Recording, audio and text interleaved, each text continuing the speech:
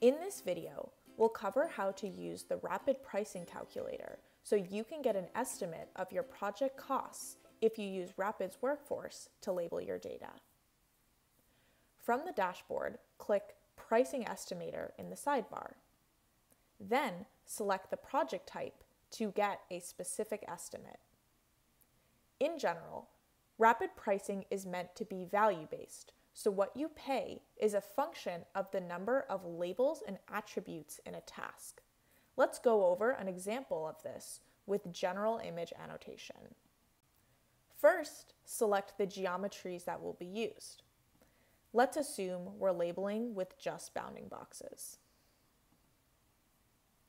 The first line item is the base cost of annotating the image, which is fixed per task.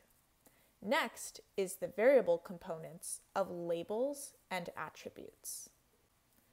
Let's say I want to label this image with bounding boxes, and my taxonomy includes vehicles, people, traffic lights, signs, and construction objects.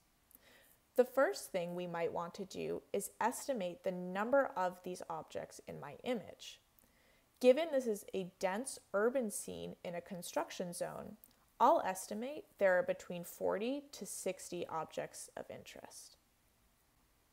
For reference, here is the task already labeled, and we can see in the annotation sidebar there are 54 bounding boxes. So I can put that number into my pricing calculator. If I only wanted bounding box labels for my image, below is the total estimated cost.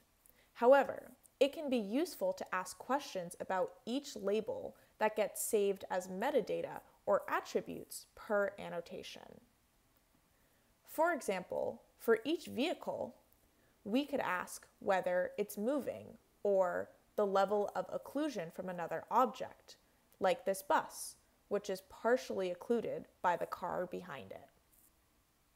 Attributes can be dynamically defined per class type, so we can ask different questions per class.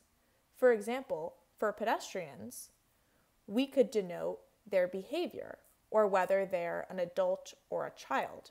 And we can use common attributes among various class types like occlusion and truncation.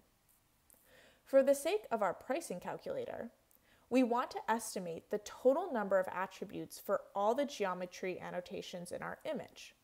Let's assume each class has roughly 3 attributes, so we can take our total count of bounding boxes and multiply it by 3 to get the total number of attributes. When we enter that into our calculator, our estimated cost adjusts accordingly. Rapid's pricing estimator has a comprehensive cost breakdown for all supported project types. With no data minimums required, it's easy to get started today.